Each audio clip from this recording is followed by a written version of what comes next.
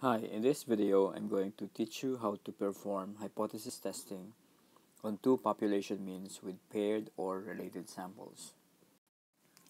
To easily spot a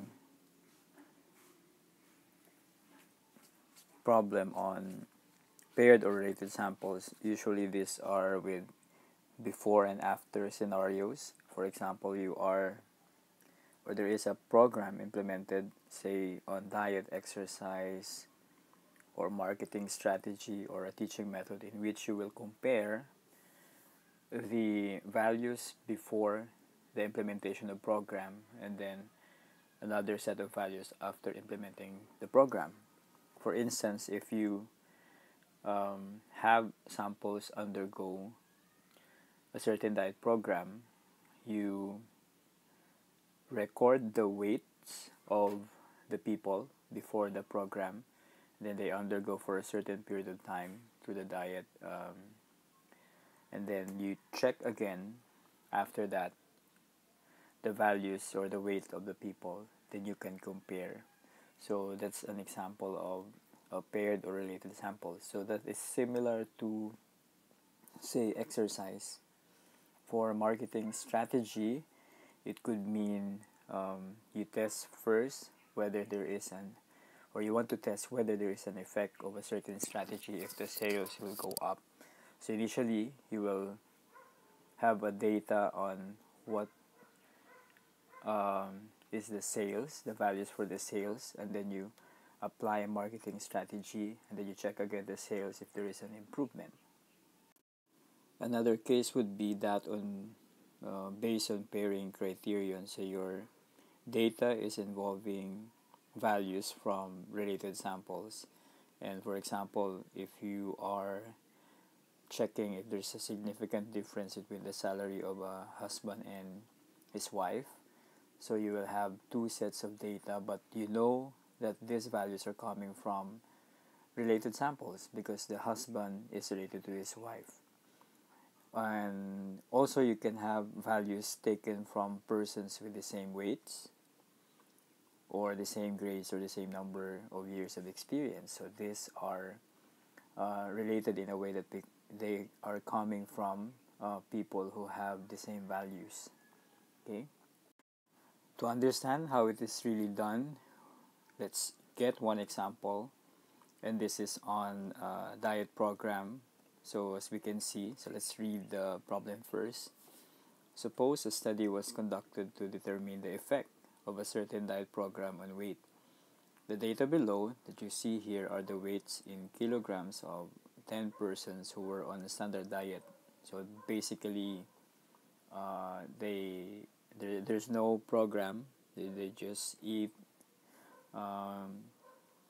what we call the standard diet, and then they were asked to undergo a program for 1 month. So our expectations here is that there will be some changes, but we will see whether there is really a significant difference, or whether the weights of these people will generally go down, and if that is the case, that means the diet program is effective. But remember that just by looking at the values, if they are generally going down, is not sufficient to say that the program is really effective. So we have to perform a hypothesis testing, and that is our hypothesis is that the diet program is effective. So weights were recorded before and after the 1 month program, and we can see here the values for the weights before the program, so you can see the numbers. Then person, that means person 1, person 2, up to person 10. And we also have recorded the weights of these same people. So we have an example of related samples, so because they are coming from the same set of people. Then we have the numbers after. So you have the 68, 65, and so on until 69. So let us formally state what we want to do here. So determine if the diet program is effective in reducing weight. There will be an assumption that the difference in the weight before and after undergoing the program for 1 month follow a normal distribution. This is important because we need that assumption. Otherwise, we cannot perform the testing. The level of significance required or that will be used in this hypothesis test is 1%.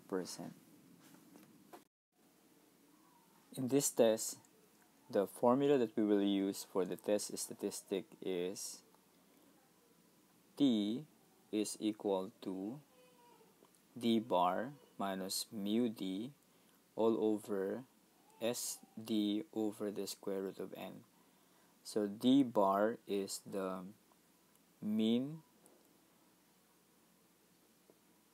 difference or the average of the differences, the mean of the difference or differences. Mu D is the hypothesized difference.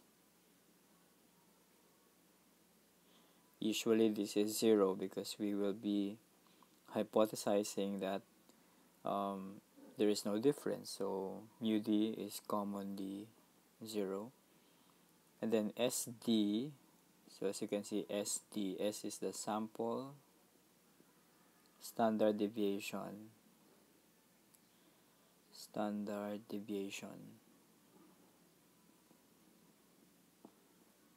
of the differences. And then N is the sample size. So why are we using T? Remember, we use T instead of Z when the population standard deviation is unknown. So basically we don't have any information about the population standard deviation or the variance. And also the sample size is just 10. Okay, take note that when we count the sample size, because this is a paired samples, we count it in pairs. So pair number 1, pair number 2, 3, 4, and so on up to 10. So we only have 10 samples, so the sample size is 10. So let's start now with the hypothesis testing.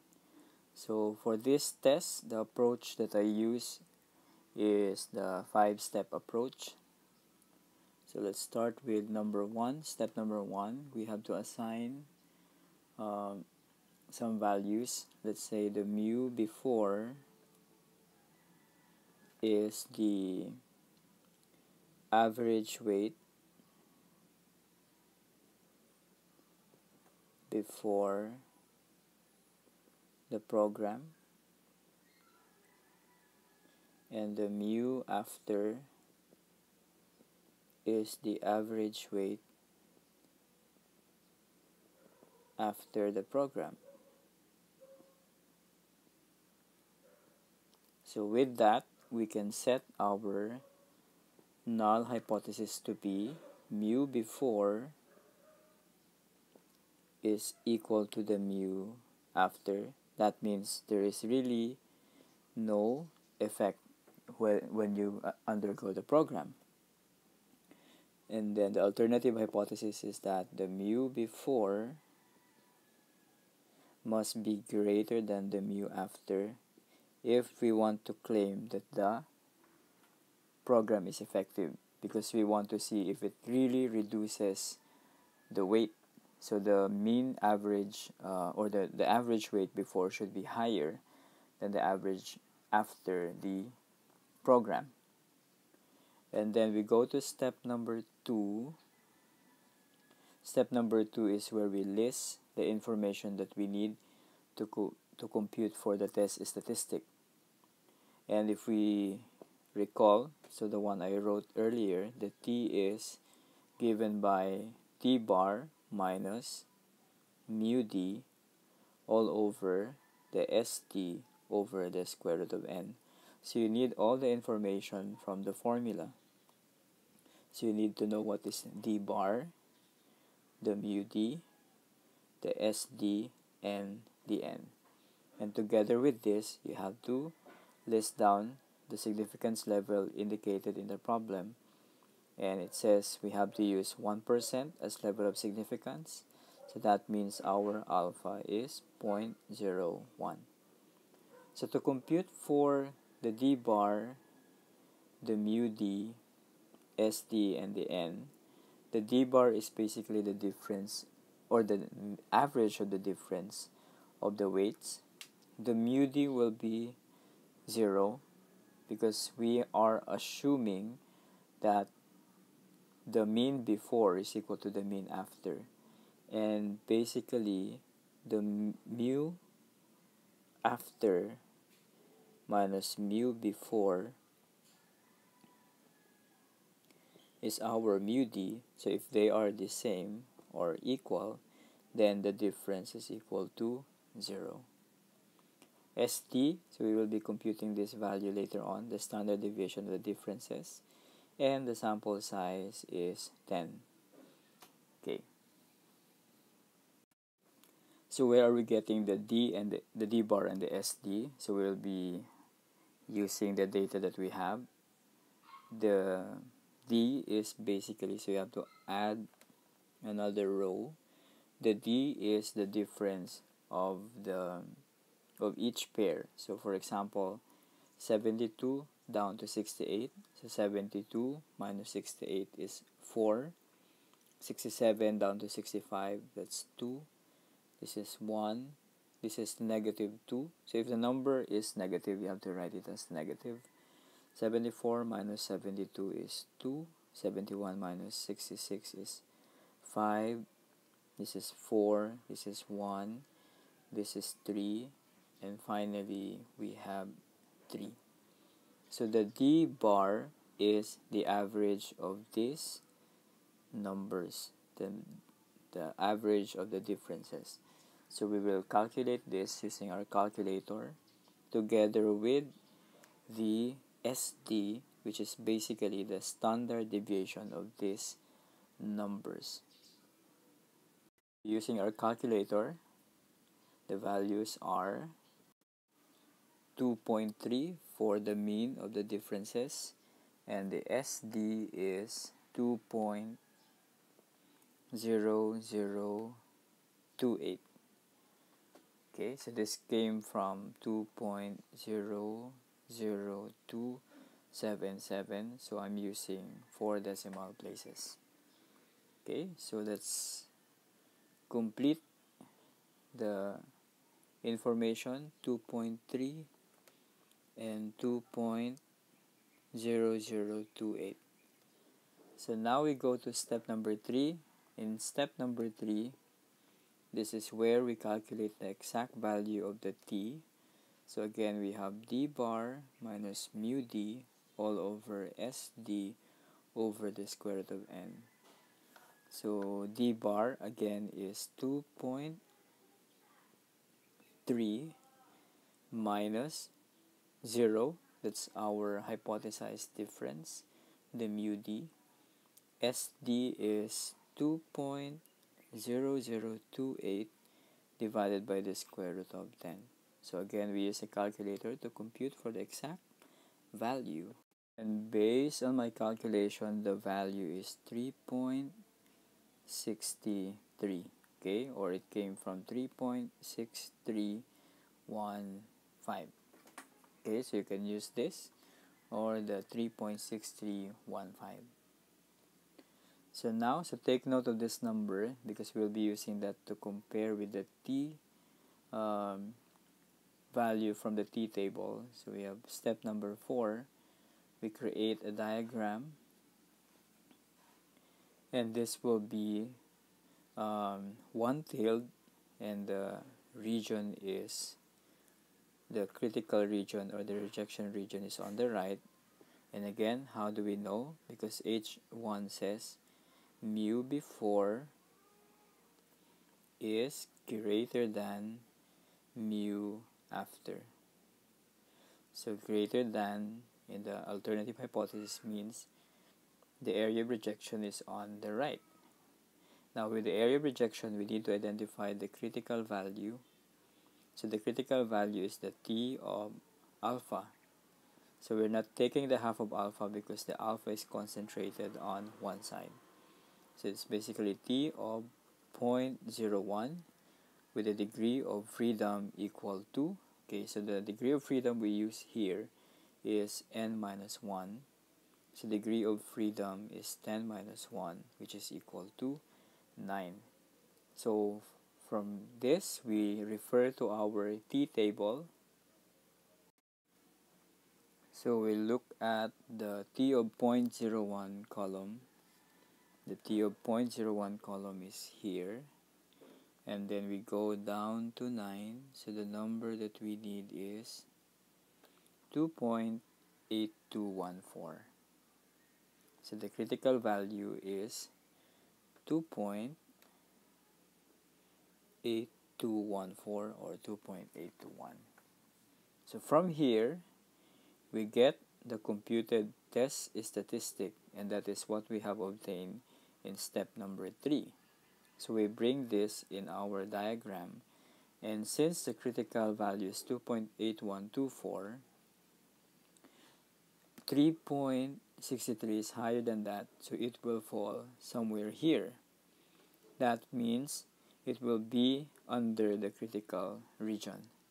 So if it is under the critical region or the area of rejection, our conclusion must be to reject our null hypothesis, because there is sufficient evidence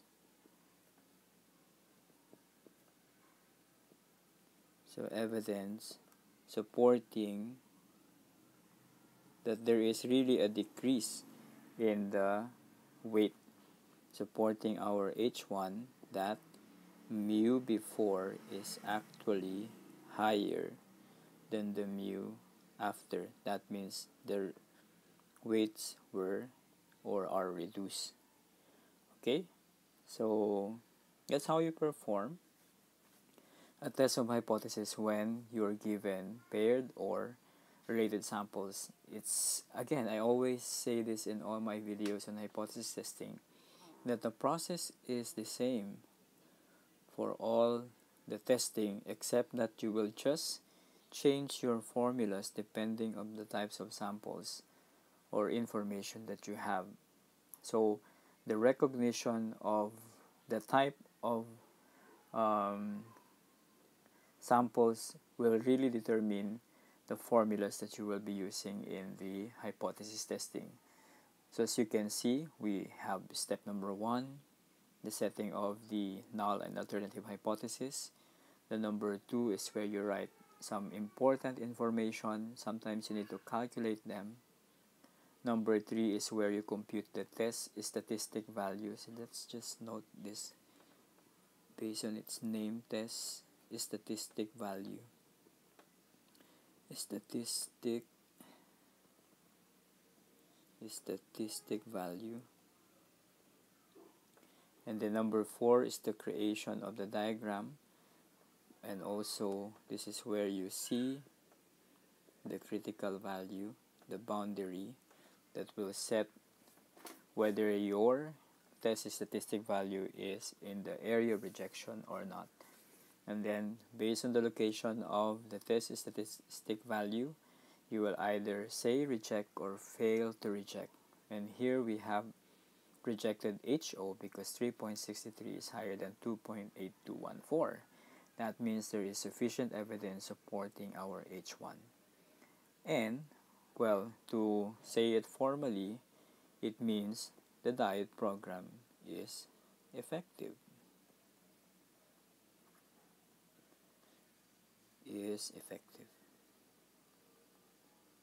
Okay, so I hope you were able to understand, or you know now how to perform hypothesis testing when you are given paired or related samples.